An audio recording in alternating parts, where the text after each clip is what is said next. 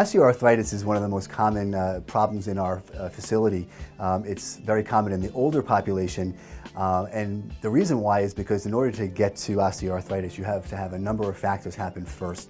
Osteoarthritis is basically going to be inflammation of the joint, and in this case we're talking about the knee, so it's the knee joint. In order to get to that point, you're unfortunately going to have some soft tissue breakdown over your first few decades of life. You have your cartilage breakdown and your meniscus breakdown. You're also going to have a lot of damage to the muscles around your knee and weakness around your knee as we're getting a little bit older. And as a result of the weakness in your leg and your knee specifically, and also the soft tissue breakdown, eventually the bones come closer together inside your knee. You get a little bit of rubbing and friction, and it can eventually lead to pain, and that's where you are termed to have osteoarthritis.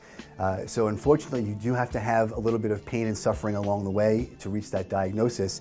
And once you reach that diagnosis, you are going to be dealing with a lot of swelling on and off in nature, difficulty with walking and doing stairs, and as well as difficulty with your everyday activities, like getting up from a chair even. It is a big problem with your older population again.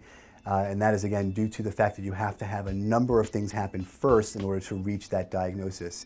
But it is very manageable and also very treatable with the right amounts of exercise and correct exercise, as well as the right potential prescription medication from the doctor.